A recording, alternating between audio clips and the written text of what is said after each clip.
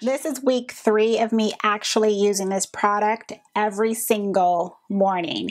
It's pretty much now has become a routine in my makeup application. By now I can pretty much give you a good overview of really how I like this product.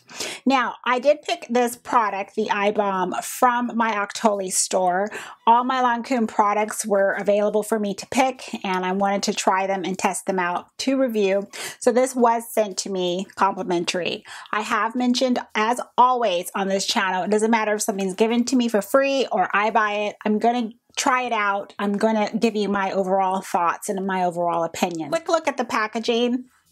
Same teal blue color, that's the Visionnaire line.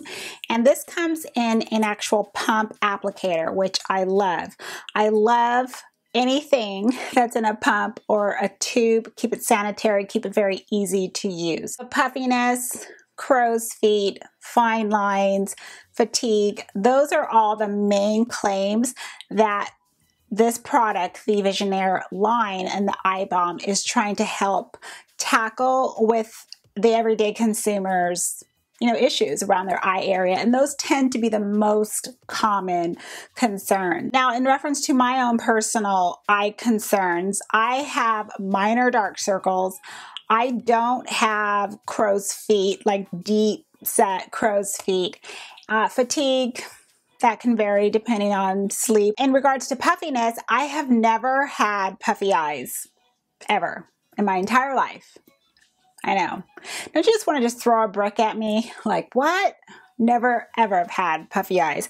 So I can't vouch on if this product can tackle that, but I can vouch for everything else. I recommend you use this in the mornings, not in the PM. So in the evenings, do your everyday PM skincare routine.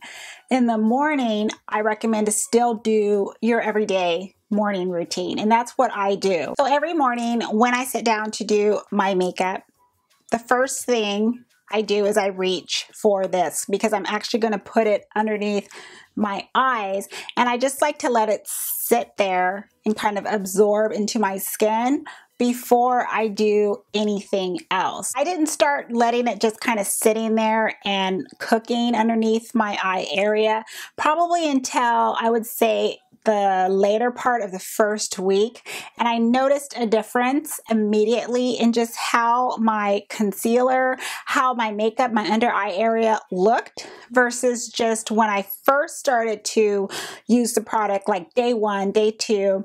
I pumped it out, put it on my eyes, and boom, started with my complexion makeup. I think that maybe just the body heat of my own body, letting it just sink underneath the eye area, really helps further smooth out this area, because that's the whole idea, right? You just want this to be all smooth. You don't want your concealer to crease. You want everything to look really great underneath your eye. When you first take the cap off, and first instinct with this pump applicator will be to probably press down a little bit hard. That was my first mistake. A lot of product comes shooting out. I mean, it's not, shooting out, but a lot of product comes out, and you don't need a lot for your underneath your eye area. So this container, and this is 0.5 ounces, this should last a year, if not a little bit longer, because I'm talking, you do not need a lot. Just a tiny bit is necessary.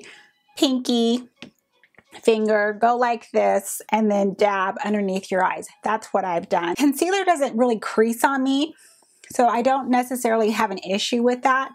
But the main thing that I've noticed when I look in the mirror, because I mean I look up close in the magnifying mirror, is it's very smooth and I don't see any creasing. I have a big disadvantage with this product. Now it's a disadvantage that I feel that it's going to have to be later down the road, in which it's going to be a decision on whether or not I even want to purchase this item. Like after I finish this, is this something that I would purchase? There is glitter particles in this product. I can see it clearly underneath my eye area. So they are particles that are, you know, pretty fairly close together to the point where I'm like, my first statement to whoever helped create this item is, why don't you just add in perhaps another ingredient, another skincare ingredient into the balm to help fight fatigue, like caffeine or whatnot, to help kind of, you know, give it that awake appearance. Why put a makeup product inside to kind of help, you know, make my eyes look awake, make me look less tired? I would rather have a skincare product than glitter. The glitter particles is more prominent on my skin tone because I am darker. Who knows? If you have fair skin, pale skin, if you use this product, I would love to know if you see gold sparkle underneath your eyes. This is just going to be something that I'm going to have to make a decision on.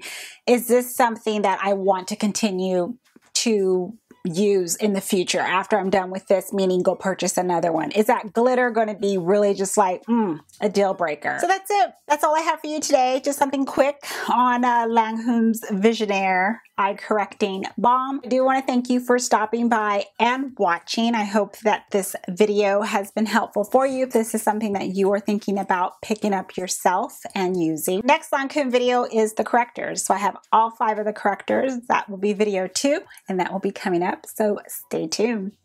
Thank you very much for stopping by and watching, and I hope you all have a wonderful day or evening.